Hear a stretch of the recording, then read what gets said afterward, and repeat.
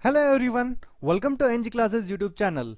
In the previous video lecture, we considered what the Fibonacci sequence is, the flowchart of the program, and towards the end, the very important part, that is the logic behind the program. Once we understand these things, now we can consider the actual Python coding. So let's begin. N terms. So let this be a variable. N terms is equal to int input. I'm going to type how many terms. Yes, what this means is n terms is a variable which is of type int, and input, I'm going to get the data from the user. I'm going to expect the data from the user. The message gets printed is how many terms. Say for example, if the user enters 5, then the program is going to generate the Fibonacci sequence of length 5. That what it means. Yes, moving further, n1 comma n2, I'm going to assign these variables as 0 comma 1. n1 is equal to 0 and n2 is equal to 1. We know these things. The initial two values of any Fibonacci sequence is 0 and 1. After this, I'm going to have count is equal to 0. I'll assign count is equal to 0. Next, if n terms is less than or equal to 0. If n terms is less than or equal to 0. So what does this mean? The user has entered a negative number. So what the message should be printed? So I'm going to print, please enter a positive number. If n terms is less than or equal to 0, if it is less than 0, that means he has entered a negative number. If it is equal to 0, we cannot generate the Fibonacci sequence for the length of 0. So hence we are going to pass the message, please enter a positive number. This message is going to be displayed onto the screen. Elif. So next I'm going to use another nested if. It is elif n terms is equal to 1. What does this mean? Elif n terms equal to 1 means the user has entered n terms of the length 1. So I'm going to print for this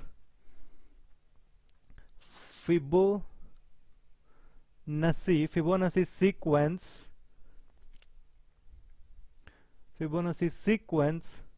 up to, I'm going to display the message Fibonacci sequence up to n terms. N terms is the variable, its value will be printed, and after this I'm going to put a colon, and I'm going to print n1.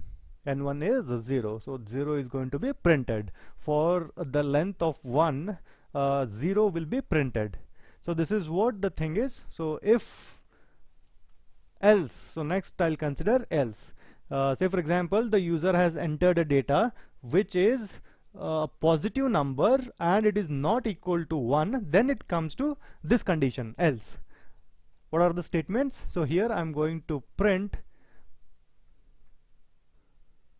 Fibonacci sequence. I'm going to print Fibonacci sequence. So this is the message that gets printed, and here I'm going to enter into a while loop. While count less than n terms. While count less than n terms, what should happen? I should print n1. I'm going to print n1.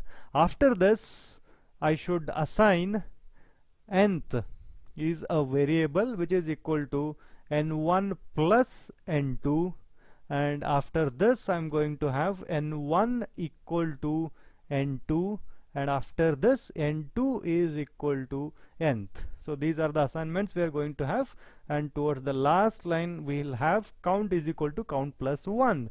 I can write that count plus equal to count count plus equal to 1, which means count is equal to count plus 1. So this is the coding in Python to check whether a given generate the Fibonacci sequence of the given length. If there are no errors, let me run this code. Yes, as there are no errors, we are getting the output. First, I'm getting the message as how many terms. So for example, let me enter a negative number.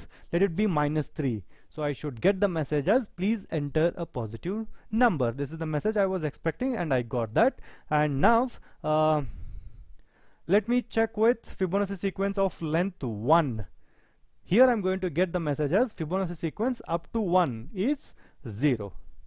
And towards the end, let me now give the number as 5. If I give, I want to generate the Fibonacci sequence of length 5, the 5 sequences, the 5 terms I should get now. If I press enter, here we can check I'm getting the output as 0, 1, 1, 2, 3.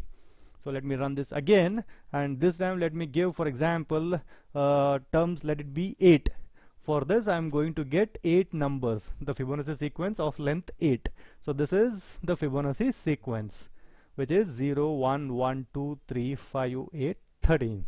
So this is the actual coding in Python. I have shown you everything step by step. I hope you people have understood. If there are still any doubts, please let me know them onto the comment section, and I'm happy to answer those doubts. Thank you so much for watching.